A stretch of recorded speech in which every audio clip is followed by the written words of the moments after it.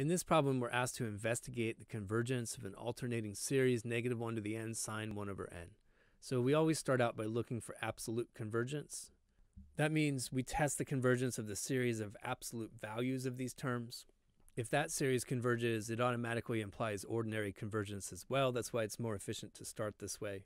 And this is a classic one that with a little bit of practice you start to recognize. I'm going to do a limit comparison with 1 over n, the same thing that's in the argument of the sine function here.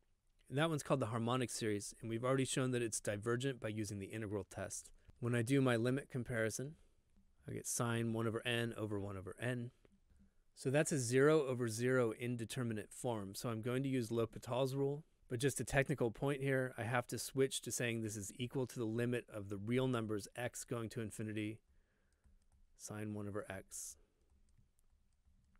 over 1 over x, because if I want to differentiate something, it better be defined for real numbers and not just the integers.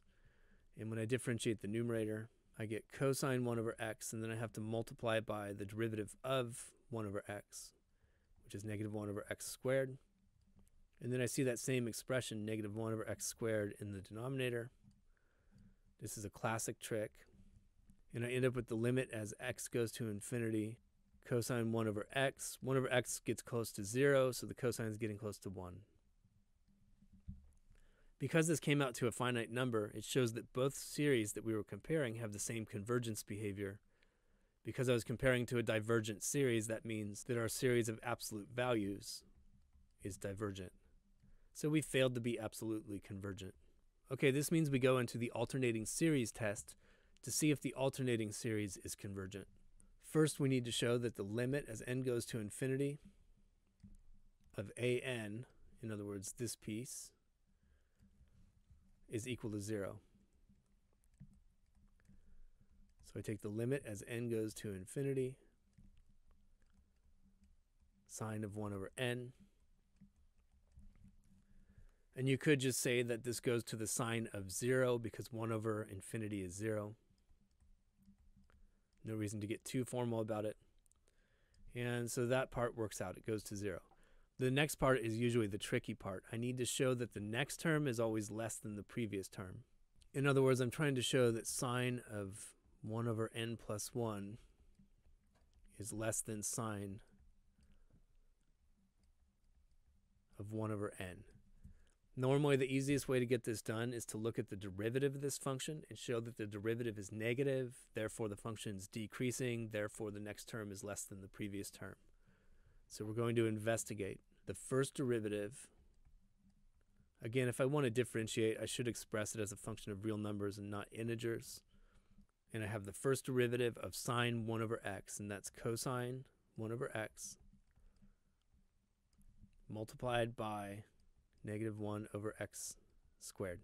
Now, provided that x is bigger than or equal to 1, the cosine of 1 over x is the cosine of some angle that's less than 1 radian. Those are always positive cosines. And this piece, -1 over x squared, well, x squared is always positive, so this is always negative. So that means this product, cosine 1 over x times -1 over x squared, is always a negative number. In other words, sine of 1 over x squared prime is less than 0. That means it's a decreasing function. I'll go back and talk about it in terms of integers now. Sine of 1 over n is decreasing, and that means that sine 1 over a larger value is always less than sine 1 over a smaller value of n. So that gets the second part of the alternating series test done. And we conclude that the alternating series converges. Now, because its series of absolute values did not converge, we say that our original alternating series is conditionally convergent. If you find the math content on Zach's Lab helpful, click on the Zach's Lab logo on the right to browse playlists and subscribe to the channel.